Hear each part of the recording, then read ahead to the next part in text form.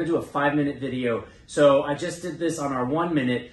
When you make changes to the tax structure of a business, typically you'll do that with your CPA. And if people come to me, I say, listen, let's make sure we have a conversation with your CPA.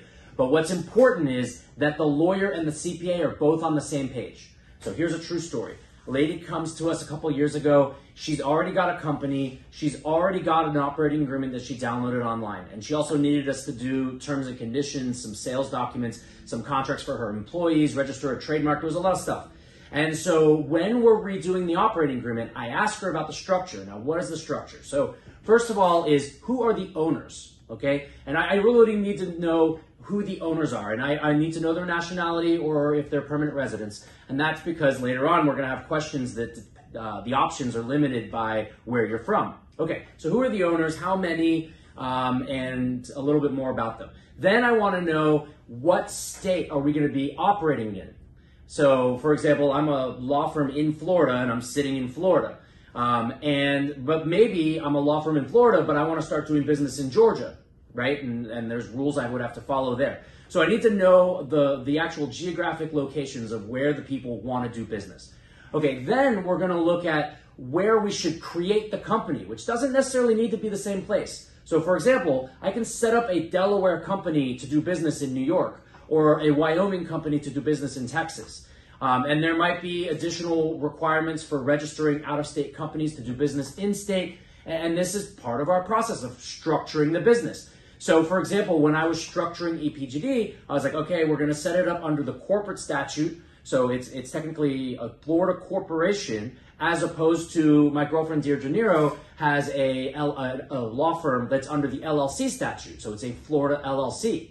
And for us, it made a lot of sense to keep it local, right? Because we are here. There's not really much of an advantage to me setting up a Texas company to run a Florida law firm. But this is part of the process, right? So and by the way, I'm drawing this out on my dry erase board or on my yellow pad or on OmniGraffle on my computer. And I'm literally visualizing, okay, owners are up here. Maybe the holding companies are below. Maybe the subsidiaries are below that. And at each step, I'm thinking 1 or 2 steps ahead. I'm like, okay, the next question is, how are we going to tax this? So usually the bottom subsidiaries, we want them as pass-through entities. So either as partnerships or sole proprietorships, which means we're going to be setting up LLCs.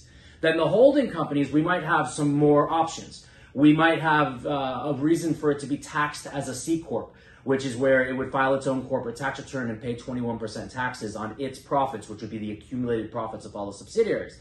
Or if we qualify, and I say that because not every company can qualify to be taxed as an S Corp. So if we qualify, maybe we're gonna elect to be taxed as an S Corp.